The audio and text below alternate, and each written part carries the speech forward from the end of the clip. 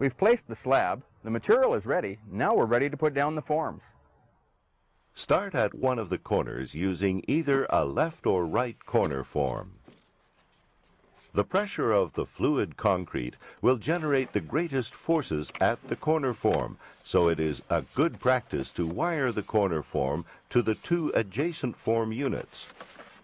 Run a tie wire between the webs of the two forms. Pass a nail through the tie wire and twist it until the wire tightens enough to create a slight bow in the webs. An alternative method is to screw 1x3s onto the outside bottom webs of the corner form and the adjacent forms so that the forms are held together. Continue placing the forms of the first course until you are almost at the next corner pin. At this point, place the appropriate corner form and trim the last standard form to fit the space. Cut the form squarely across the nearest preformed groove. That way you are sure that the cut will be vertical and that the forms will interlock properly with the next course. Another nice thing about this method is that it is guaranteed to produce walls that are within a ½ an inch of the specified length.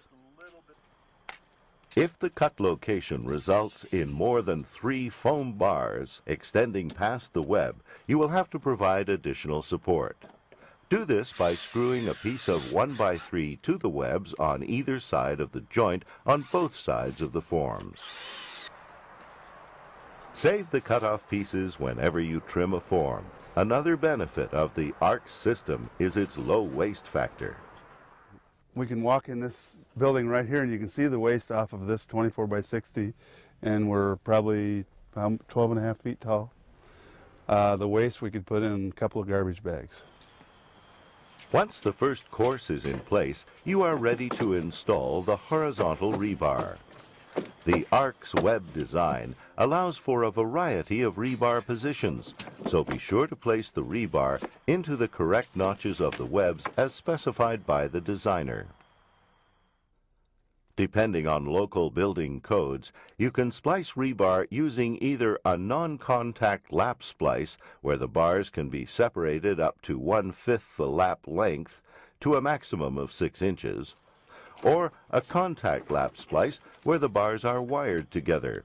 In both cases, a typical overlap is 40 times the rebar diameter. Now you are ready to lay the second course.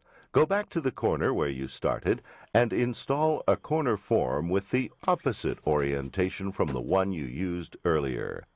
Notice that the furring strips automatically line up. Continue laying the forms in a running bond pattern, being sure to maintain a minimum 8-inch offset between the vertical joints.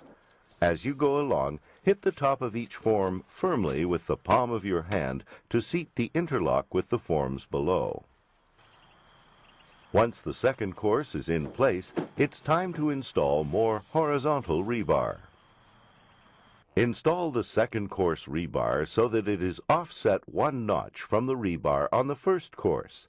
That way, when you install the vertical rebar, you can simply weave it through the horizontal rebar courses so that it is held securely in the specified location. After the second course rebar is in place, we recommend you install 1 course of block lock firmly on top of the webs. Notice how the installer places the block lock so that the weld points are aligned with the webs.